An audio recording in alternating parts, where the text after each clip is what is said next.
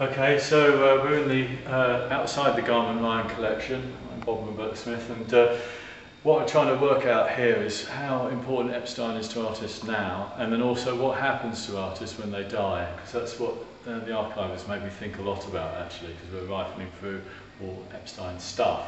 So this says, if you make art, what happens when you die?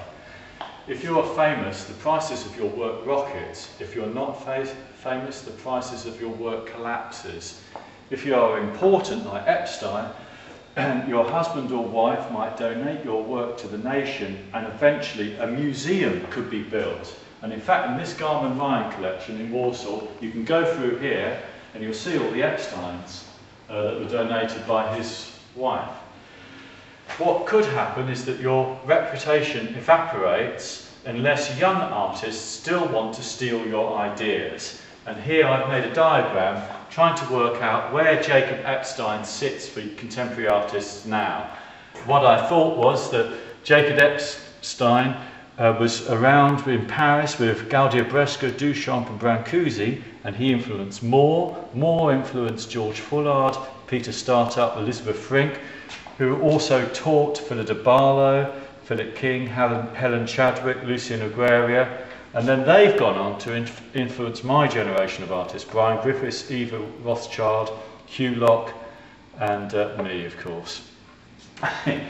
What is very likely to happen, even if you're a very famous artist, and unless you're Francis Bacon, where they took all his materials and made a museum to Francis Bacon in Dublin, with all of it, they transported the whole of his studio to Dublin.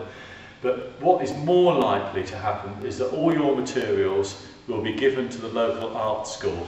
And these are actually the brushes that were given to me to give to an art school by a venerable contemporary, venerable artist who died. So those are dead artist brushes.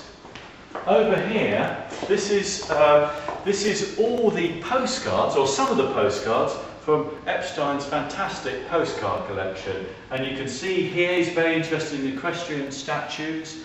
He's always interested in heads, busts, because he makes his own busts. He's most famous for producing these busts actually. But people rifle through your stuff, making connections you would never have dreamed of. And this is obviously a rather cheesy postcard that might have been sent to him with a raccoon, but I thought it looked rather like this image of the Madonna and Child. And then over here, this is rather a downbeat display here, but quite obviously your clothes and your teeth or whatever, some of them will be binned, taken to a landfill, but your clothes will be taken to Oxfam when you die. And also when you die, and this has really happened to Epstein, one thing that we're thinking about a lot is Epstein's family and the relationship with Lucian Freud's family. But one thing that happens is that people begin to think about you more in terms of how you were as a parent. So Epstein was a rather distant parent, and it had certain consequences in his family. So here I've displayed your work is forgotten and the public are more interested in your failings as a parent. And here we've got some excerpts from Epstein's son's letters. And in the letters, Theo is always, he's sort of abandoned around various minor public schools. And he's writing, asking for various treats to be sent, the comforts of home. So, and there we have it. But last but not least, weirdly, I feel conflicted about Jacob Epstein because I'm actually, when I look at his work, I'm actually beginning to become a great fan of it.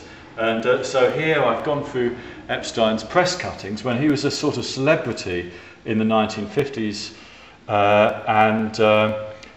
and he appeared. He was making images of Princess Margaret, and here I've made a scrapbook of all the press cuttings, as if I was a great fan, and I must say I am becoming a bit of a fan myself. Visit the Garment Line collection in Walsall.